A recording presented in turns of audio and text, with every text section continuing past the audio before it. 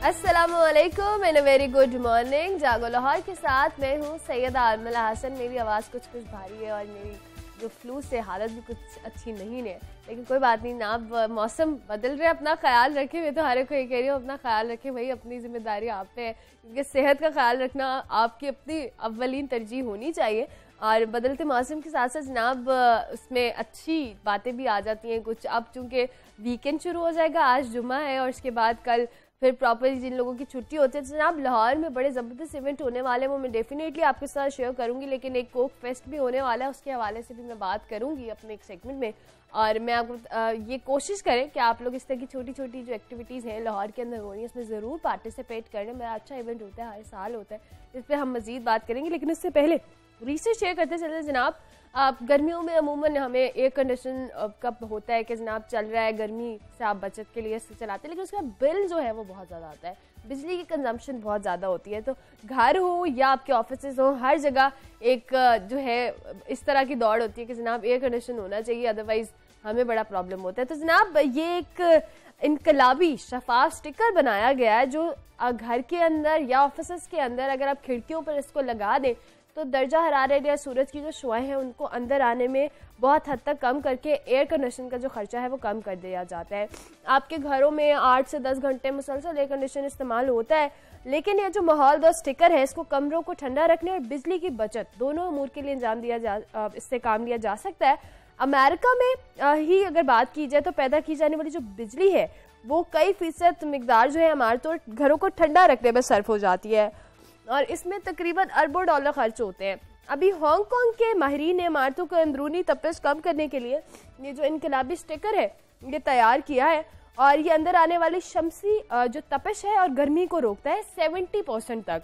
और अगर आप घर की या इमारत की पूरी खिड़कियों पे लगा देंगे तो आपका एयर कंडीशनर का जो खर्चा है वो 10% कम भी हो जाएगा। और इसके साथ साथ इसमें ऐसे प्लास्टिक के अज्जा मौजूद होते हैं जो आम हालत यानी कि 32 जो टेम्परेचर है उस पर शफाफ रहते हैं, लेकिन जैसे ही गर्मी की शिद्दत बढ़ना शुरू हो जाती है ये धुंधला कर देते हैं उस शीशे को, और ऐसे लगता है कि कुछ धुआं सा भर गया, लेकिन ये कमरे के अंदर जो जाने वाली तपिश है उसको काफ़ी हद तक रोक देते हैं। और ये अब इससे 70% तक आपकी जो तपिश है या दर्जा हरारत है उसकी जो आने का घरों के अंदर या दफातर के अंदर उसकी जो टेम्परेचर है वो कम हो जाता है और कंट्रोल हो जाता है। लिहाजा आपको बहुत जो लो टेम्परेचर पे एसी चलाने की भी ज़रूरत नहीं पड़ती। ये एक अच्छी चीज़ है, क्योंकि हम बिजली कंजम्पशन की बात करते हैं, हमें पाकिस्तान जैसे मुल्क में तो बहुत ज़्यादा ज़रूरत है जब बिजली का जो है हर वक्त बहरान ही रहता है। तो ये एक हांगकांग के माहिरीन ने ये चीज़ बनाई है। जनाब अगली रिसर्च भी आपके साथ शेयर करेंगे और आपको बताएंगे कि पिज़्ज़ा बनाने का एक माहिर रोबोट है, और जदीद दौर में रोबोट से काम ज़रूर लिया जा रहा है और वो जहाँ इंसानों के लिए बहुत सारे काम करते हैं, वहीं पेरिस में रोबोट ने शेफ की जिम्मेदारियां भी संभाल ली हैं। पेरिस के एक रेस्टोरेंट में बात की जाए तो निजी कंपनी की जानिब से एक रोबोट ने जो एक तैयार करदा रोबोट शेफ मुतारिफ करवाया गया, जो चंद मिनटों में गर्मा गर्म पिज़्ज़ा भी तैयार कर लेता है। और 3 बाजू वाला ये रोबोट पिज़्ज़ा की डो से लेकर सॉस, टॉपिंग्स और बेकिंग समेत और बॉक्स में इवन पैक करने तक के जो मराहिल है अंजाम देता है, और सिर्फ 1 घंटे में 120 के करीब जो है वो पिज़्ज़ा तैयार कर लेता है। मतलब एफिशिएंसी तो है डेफिनेटली, और हम यही एक्सपेक्ट करें कि आइंदा आने वाले चंद सालों में रोबोट जो है वो कहीं ना कहीं इंसानों की जगह लेने वाले हैं, और उसकी मिसाल अभी आपके सामने ही है। सर्दियाँ आए ना आए, लेकिन मछली का मौसम ज़रूर आ चुका है, और मछली का मौसम जब आता है ना तो बहुत सारे घरों में ये जो है मामला शुरू हो जाता है कि जनाब मछली बननी चाहिए। कुछ फरमाइश हमारे घर पे हुआ, हमारी बहन आने वाली थी तो उन्होंने फ़ौरन से फ़ोन पे अम्मी से फरमाइश कर दी, अम्मी अब्बा से कहना मछली ले आए। तो वो मछली, क्योंकि मैं तो इतने शौक से नहीं खाती, लेकिन घरों में बहुत शौक से खाई जाती है मछली। और मछली के क्या फ़ायदे है, बहुत फ़ायदेमंद है ये चीज़। मौसम चूँकि आता है तो उसमें बहुत सारी, एक कह लेना जो सीजनल चीज़ें होती हैं उनके बहुत सारे फ़ायदे भी होते हैं, नो डाउट एक नेमत है। और फिश की जो न्यूट्रिशनल वैल्यू है इस पर हम बात करने के लिए अपने न्यूट्रिशनिस्ट को वेलकम करेंगे। आयशा खालिद हमारे साथ मौजूद होंगी। Welcome to the show. Ayesha कैसी हैं आप? Thank you so much. Thank you Ayesha. अच्छा आयशा, मछली आप खाती हैं शौक से? हाँ डेफिनेटली खाती हैं। अच्छा तो मैं ये बताएं कि चूंकि अभी सीजनल है और बहुत सारी इकसाम भी होती है मछली की, न्यूट्रिशनल वैल्यू क्या है बेसिकली इसकी? मछली एक basically low fat and high protein हमारे पास फूड है, एंड बहुत माशाल्लाह से बहुत कुदरती अफादियत बहुत है मछली की, एंड हाई प्रोटीन, उसमें लीन प्रोटीन है जो बेसिकली वो बहुत अच्छा सोर्स है मछली जो है लीन प्रोटीन का।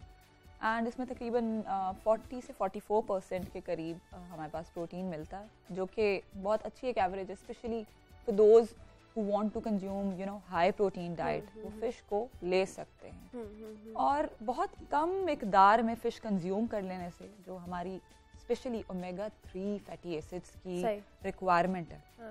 आपको पता है रिसर्चर्स ये कहती हैं कि ओमेगा 3 फैटी एसिड्स जो कि बहुत अच्छे फैट्स हैं and they are very much required for the body to work properly and to perform the functions actually and accurately, सिर्फ 2% अवाम ग्लोबली 2 से 3% उसको कंज्यूम करती है ओमेगा 3 फैटी। अच्छा, इसके सोर्सेज बेसिकली क्या है? मछली इज द बेस्ट सोर्स, और हम इसको कहेंगे सिर्फ एक दो और सोर्सेज भी हैं अरमिला, लेकिन अगेन पॉइंट कम्स कि हमारे यहाँ पे अवेलेबिलिटी किस चीज की है, एक्सेसिबल हमारे लिए एक्सेसिबल क्या है। अब वी कैन रेकमेंड कि जी आप ये खाएं वो, जैसे एवोकेडो है, it's also a good source, but avocado यहाँ पे बहुत आपको बहुत लाइक हाइपरमार्ट्स में मिल जाएगा एंड कुछ मार्केट्स में मिल जाएगा, जनरल स्टोर्स में मिल जाएगा, लेकिन नॉट एक आम बंदे की एक्सेस में नहीं है। फिश भी ऑब्वियसली महंगाई की वजह से तो कुछ भी एक्सेस में नहीं है, नो डाउट, लेकिन जिन लोगों की एक्सेस में है, पॉइंट ये है, क्वेश्चन अराइज करता है कि वो भी कंज्यूम करते हैं या नहीं करते। अभी आप जो ग्लोबली कह रही हैं 3 to 3% कंज्यूम करते हो omega 3 in the form of fish, भी आप इसको इंक्लूड करेंगे ना? डेफिनेटली, बिल्कुल करेंगे। और लेकिन अब अमेरिका में चूंकि एडवांस्ड कंट्रीज जो कि रिसर्चेस कर रही हैं और डेफिनेटली डे बाय डे उनकी रिसर्चेस बहुत बेहतर होती जा रही हैं, हमारी भी बहुत बेहतर होती जा रही है, लेकिन उनका रुझान जो है डाइट की तरफ, न्यूट्रिशन और उसके इम्पैक्ट की तरफ, की हेल्थ की उनका ज़्यादा है, तो obviously they have started consuming it. For example like you said कि आप कंज्यूम नहीं करती फिश,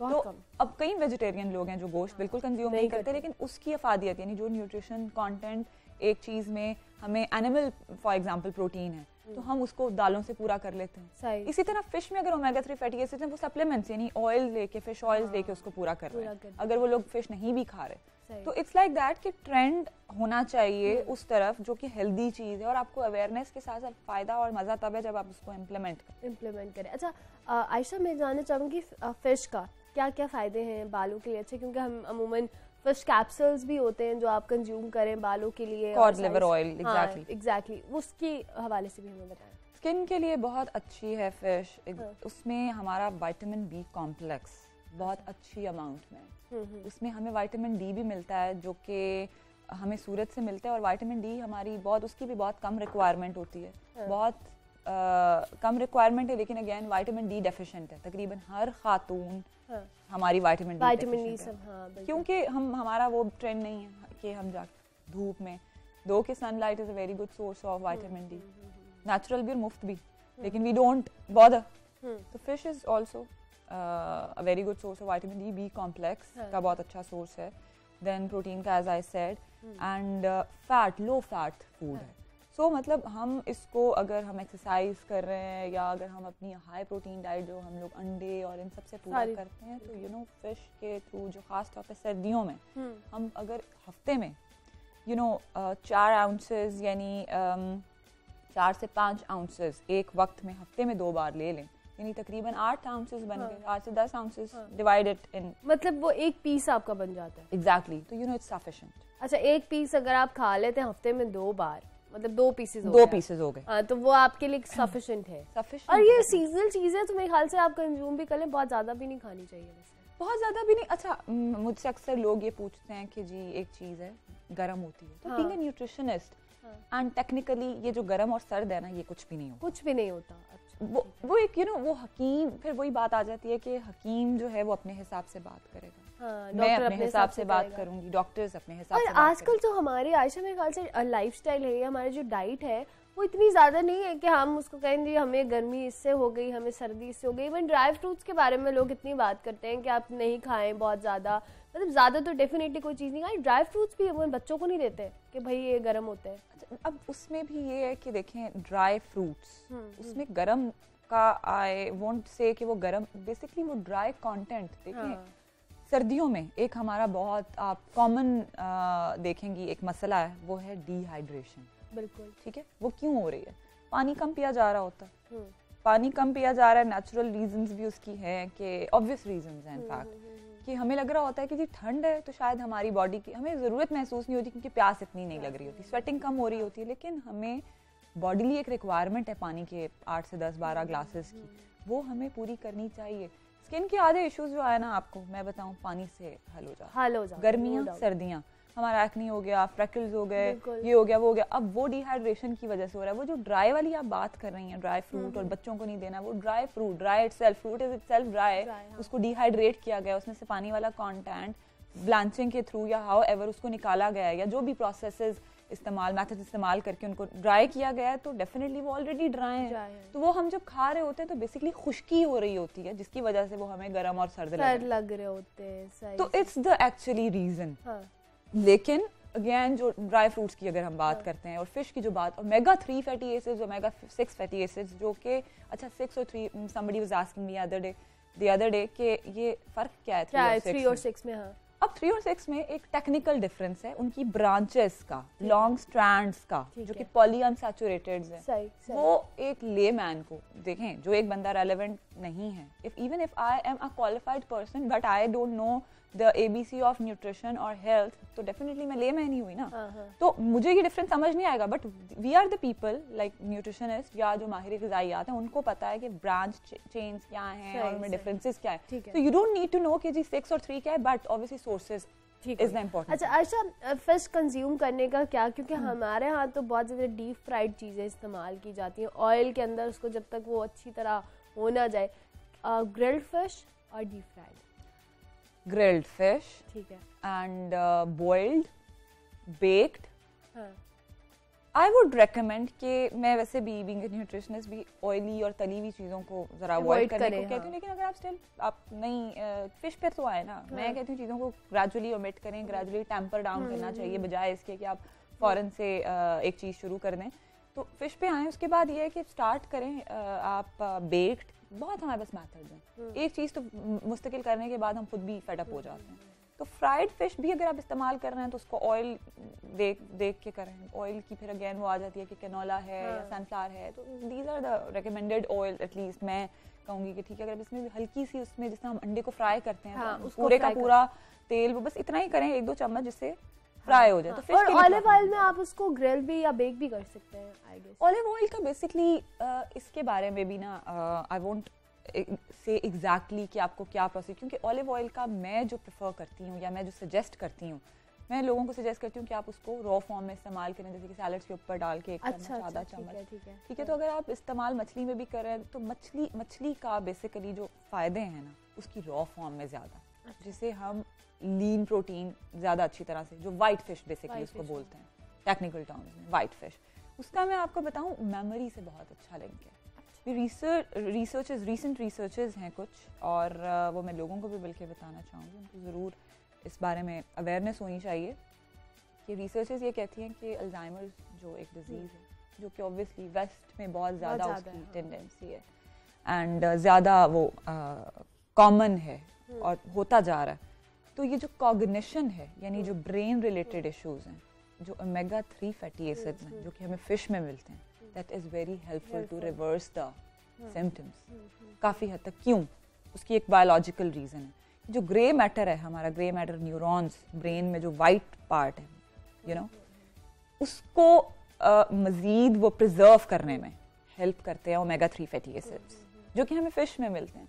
एंड स्टडीज़ ये भी कहती हैं कि कुछ लोग जिनमें ये टेंडेंसी है या ये रुझान है, ट्रेंड है फिश को खाने का, उनके ब्रेन एंड उनकी जो मेमोरी है, it was more you know stronger than those जो कि फिश नहीं खाते। रिसर्चेस ये कहती हैं, this is not what I am saying, researches ये कहती हैं कि वो ग्रे मैटर और वो जो ब्रेन सेल्स जो कि हमारे ज़्यादा वॉल्यूम ब्रेन का होना, आम जुबान में कि ब्रेन का वॉल्यूम अगर ज़्यादा, इट मीन्स कि आपकी मेमोरी अच्छी है और आगे in the longer run it will be performing good.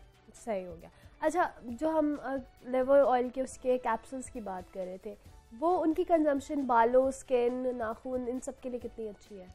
Cod liver oil देखें, मैं कोई भी दवा खाने से पहले मैं हमेशा कहती हूँ कि आप उसको एक बार किसी भी करीब डॉक्टर से थोड़ा सा वो कंसल्ट कर लें, बॉदर कर लें और अपनी सीट से उठ के जाके प्लीज़ कंसल्ट कर लें, क्योंकि हम सारी अपनी रोज़मर्रा की एक्टिविटीज़ अंजाम दे रहे होते हैं, हर चीज़ कर रहे होते हैं, बट वी डोंट बॉदर कि हम जाके अपनी हेल्थ से गिज़ा एक ऐसी चीज़ है कि वो तो देखें हमारे पास सिर्फ हमने उनको मैनेज करना है, दो कि इसका बहुत अहम रोल है, लेकिन जो जब कैप्सूल्स की बात आती है, या नॉट जस्ट फिश और कॉड लिवर ऑयल और इस तरह के सप्लीमेंट्स में, बाकी भी सप्लीमेंट्स की विटामिन्स हो गए, बाकी सब चीज़ें जैसे कैल्शियम सप्लीमेंट्स हो गए.